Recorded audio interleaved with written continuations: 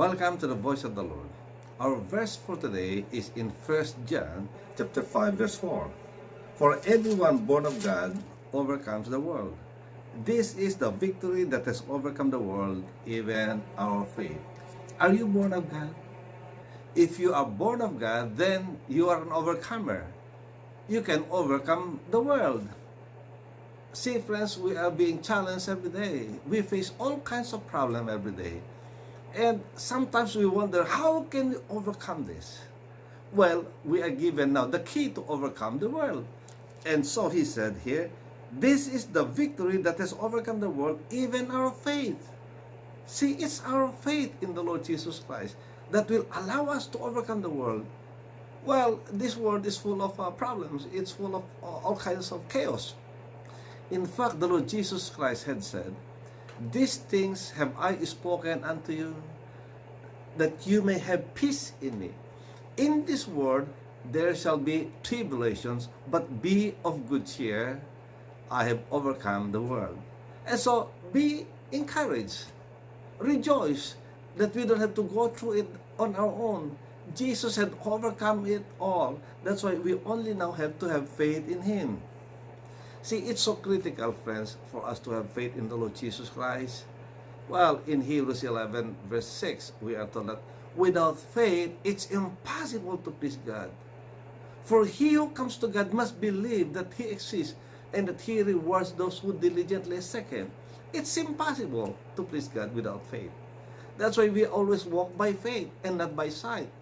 See, if we walk by sight, we can stumble anytime. You know why?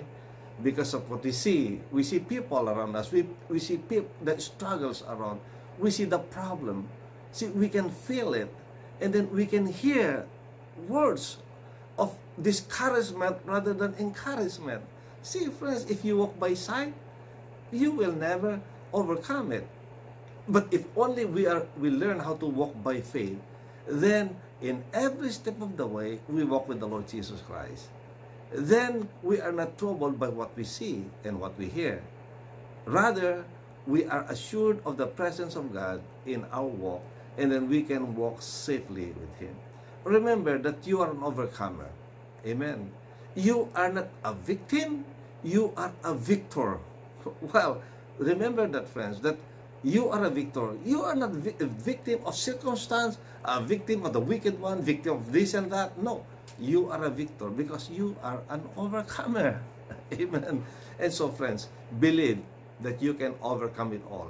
Not by might, not by power, but by the Spirit of the living God, you will overcome. This is what the Bible is telling us. And that's why today we are told that, are you born of God? Are you born again? Well, if you are born again, then you are overcomer because Jesus is in you. Amen. And Jesus who is in you had already overcome the world. And so, friends, be encouraged by this word. Yes, there will be struggles, there will be problems, but be of good cheer. Jesus has overcome it all. So, may the Lord bless you, friends, always. May you continue to grow in your faith and walk by faith and not by sight. Amen.